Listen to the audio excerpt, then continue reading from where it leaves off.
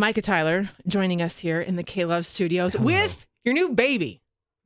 Show that baby off. I mean, I don't know how many ounces and pounds he is, but he is a real work of joy. I mean, goodness gracious. Okay, this is the first time for me to actually. Today is the day. This is the first time I held it in my hand. Smell it. I've seen it in email. No, you got to open up the pages and like. Oh, I want it. Yeah. You got to smell the ink. It's good. It's fresh. It's good. No, I've seen this in email form. I've seen it in text form. I've written in my journals, whatever. Yeah. This is the first time I've held it in my hands, and so this is really cool. Well, then I held it before you did. You did. That's right. Yeah. I got this last week, and when we are diving into this book, I'm really excited. First of all, Annie F. Downs, my hero. She's so good. This is how she describes you, so I can't make this better than her. She said, Micah, a wise voice, a genuine friend to Jesus, and such an excellent storyteller. Yeah.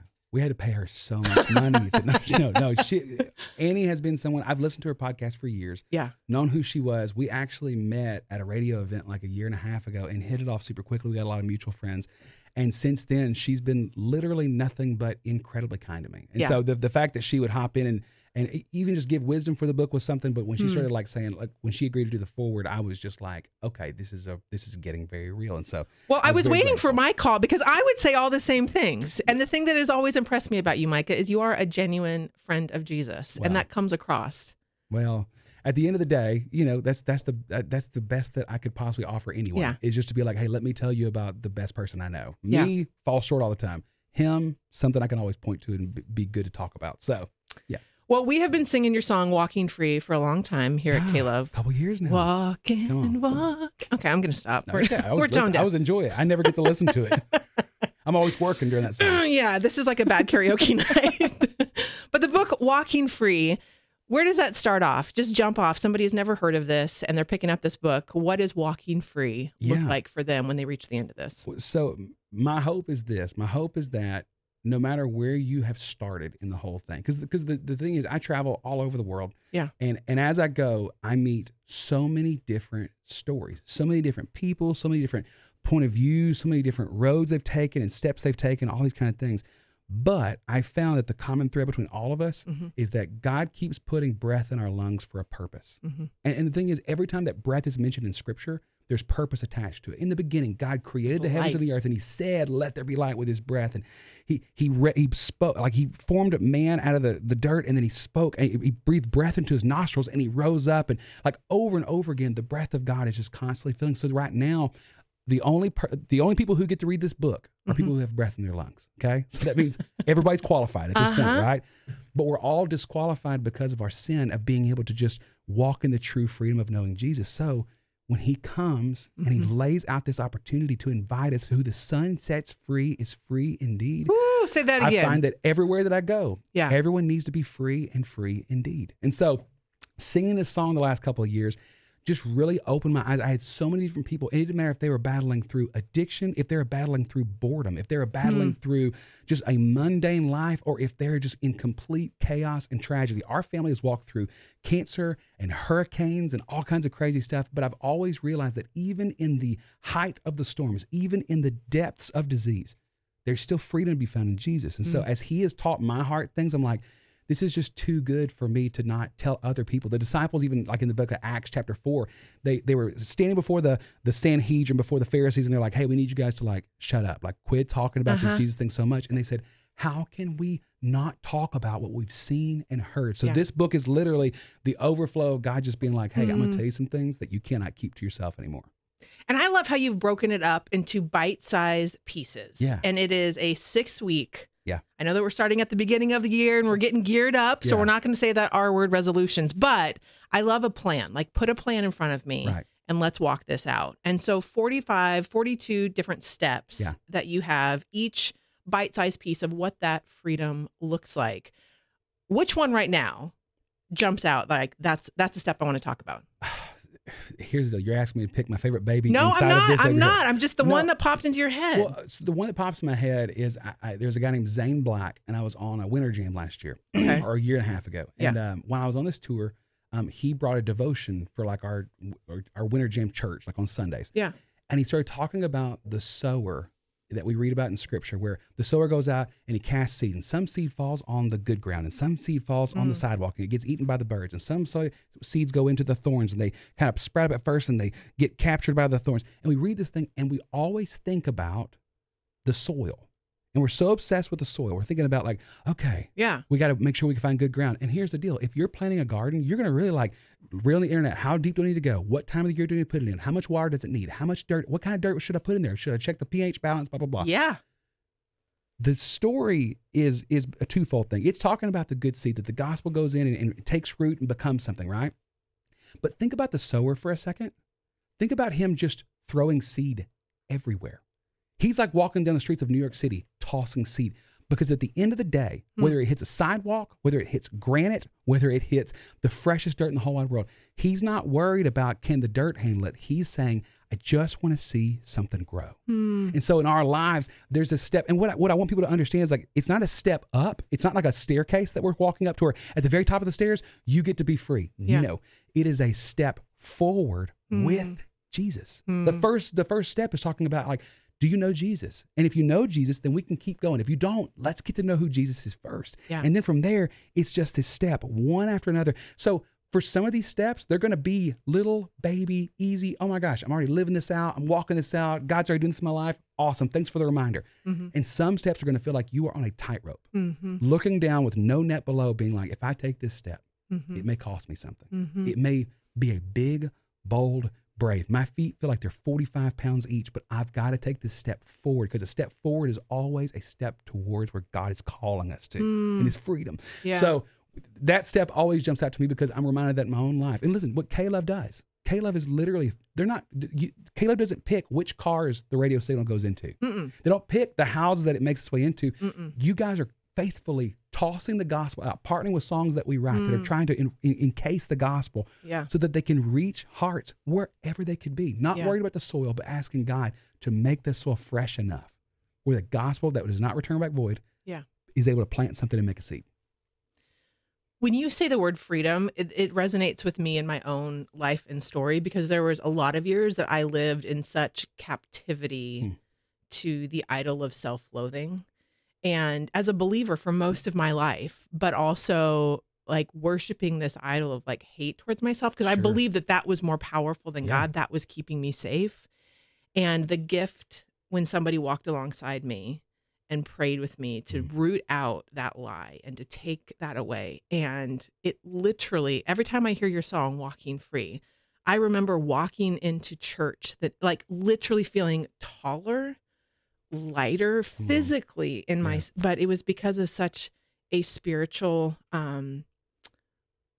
release of like, what is it when Jesus says like, you know, the freedom that I give to you? Like, I think that so many of us in the church, we say freedom, but we live such a mitigated portion of that. Absolutely. Well, Galatians says it is for freedom that He set us free. Like God created freedom so He could give it to us. Yeah. So we would have a hope whenever we feel like we are captive. Do you know where I learned the most about freedom? Where? About 10 years ago. Played 4 nights in a prison. That's where I learned about freedom. Because I'm going to tell you something right now. I saw freedom in the lives of men, all dressed in white, standing behind 4 feet of concrete and barbed wire in ways that I had not seen in churches in years. Yeah. Because those guys, they understood the importance of grace. Yeah. They understood the need for mercy. And for a lot of us, the greatest gift that God can give us, and this is hard to hear, is need. Because if we didn't need Him, then we wouldn't have to know Him. Yeah. But whenever we do feel captured and we do feel captive by the things that are around us, God says, this is okay.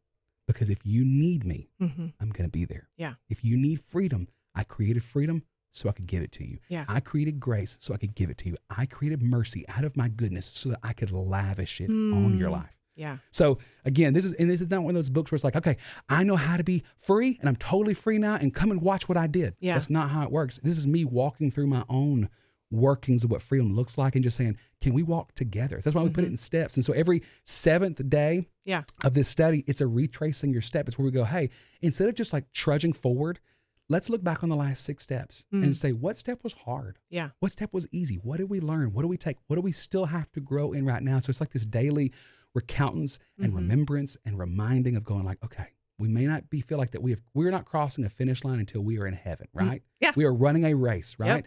But sometimes if I told you, hey, we're going to go 42 steps this way, and I just told you we're going to walk through the studio here, you'd go, great. Right. But if I put a canyon below you and I put a tightrope in between it, those 42 steps feel really, really big right now. So this is not one of those books where I'm going like, hey, everyone's starting at the same place. We're all going the same direction. It's all good. We're all going in the same direction. We've all been invited to the same freedom, but we are maybe starting from different spots on the road here, but we can all gather together and just say, God, I need you. I need your freedom. And I feel like you are good enough to give it to me. And then we just walk in it. Author Micah Tyler and artist here in studio talking about his brand new book, Walking Free, taking those small steps to a big God. Sometimes I think that I not talk too big, but the ideas just seem unattainable. Sure. Like, okay, great freedom. But like I've lived my whole life. I have this belief about myself. And one of the best pep talks, I played sports growing up, and you had that coach that was like, get in the game. And it fired you up. It's that place in Isaiah 52 where the people of Israel were believing that the idols of Babylon were more powerful than God, and they were worshiping.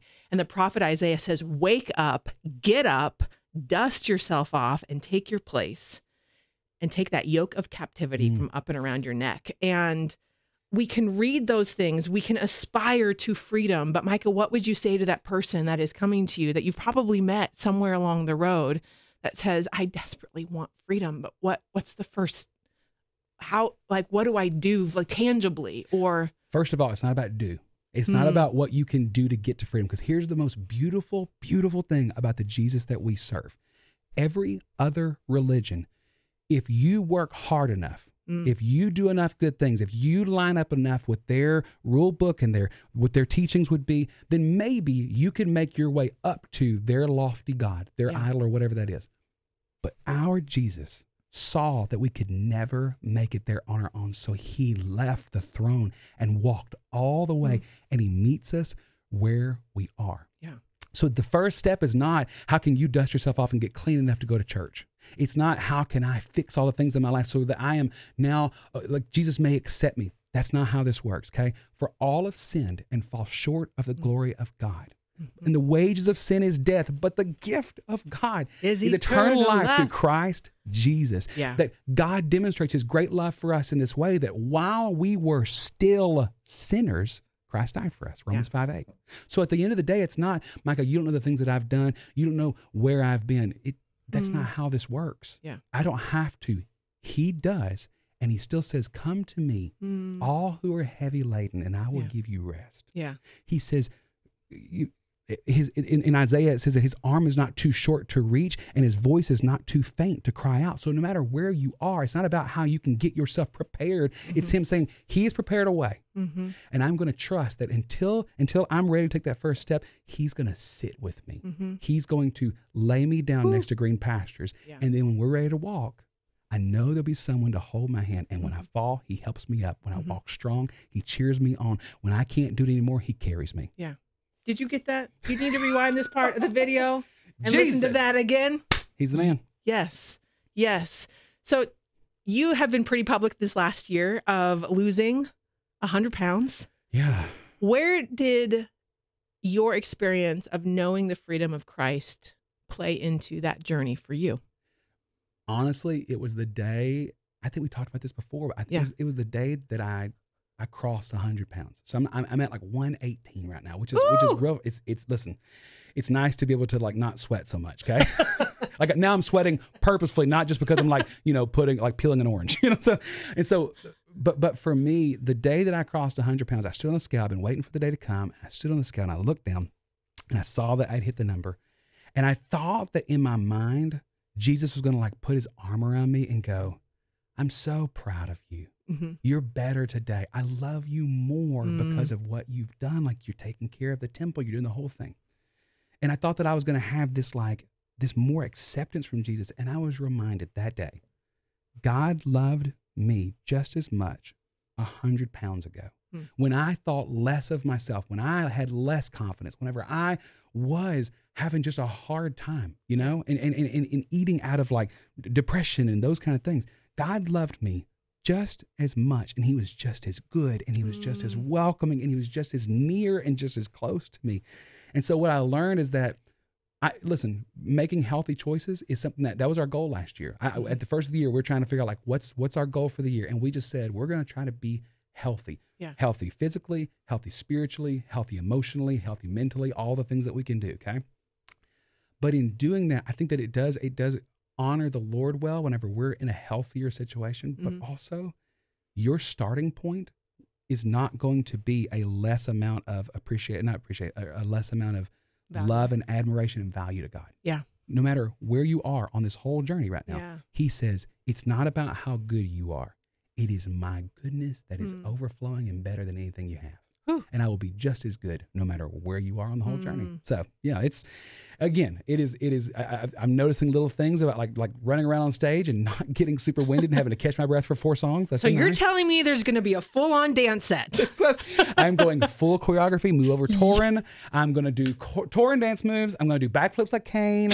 I'm going to have muscles like Jeremy. I'm so excited about the new year, new me, which is everybody else. 2023. No, I'm going to try to sit in the chair if I can. I'm just so tired. So yeah. Well, we are all looking forward to seeing you out on the road this year. And Micah and his brand new book, his baby, Walking Free. This is so cool. Taking small steps to a big God. Thank you for writing this. Oh my gosh. Thank you for putting your heart and the transparency of your own story and journey. You remind me of one of my favorite quotes from C.S. Lewis. It says, the moment of friendship begins when one person turns to the other and says, you too?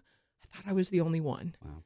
And you're just offering out your hand to be able to say, let's walk towards Jesus together. So I appreciate that. Appreciate you. And also Robert Nolan, the guy who I wrote this book with. Okay. I got to give it to Tell me about Robert. So Robert is that friend. Robert's the guy who I met in a KLOVE office. We were talking about what book, if I wanted to write a book or not. Yeah. And it was then that he looked at me and he just said, I value what you believe right now, and I want to make sure that we keep it valuable. Let's really work hard. So this is the guy who I'm calling on my way back and forth to the airport. I got a 2-hour drive to the airport. I live in Texas. Yeah. So I got a 2-hour drive to Houston every single time. So Robert got my 2-hour airplane drives. Every single time I drove to the airport, he goes, call me, I'll record it. So I just preach him mini sermons, and that kind of turned, and I sent him things that I wrote and things that we sketched out, and he was such a friend to walk through this whole thing. And so big shout out to Robert, who's just, he's great. Can we call him Robbie? Oh, Bobby. Big Bobby? Okay. Bobby Nolan, yeah. Bob. That's good. Bob Ditka. Okay. Good. Well, thank you, Micah Tyler. Yeah. Thank you for being here. Thank you for your music. Seriously, I was getting ready this morning doing a whole Micah Tyler playlist. Come on. No, there's so many songs. Like, I know the songs that we play here on KLOVE, but to go deep in your albums, like, you got some treasures there, sir. Hey, I appreciate that. And fun fact, we got a new record coming out this spring. What? I got 5 more songs coming everybody's way. Can you come and sing them to me here in studio? Yeah, of course. And also, follow-up question, can I do backup vocals on an album? Off camera, let's talk about that, and I'll pray about it. Allow me to. Toby Mac said that I could be in one of his. He just wouldn't turn the microphone on, but I could still be present. Oh, if that's an option, then give me the Toby special. It's the Lauree special. Yeah, that's true. Yes, that's right. Micah Tyler here at KLOVE. Thank you for being here, Micah. Thanks, Lauree. Yes.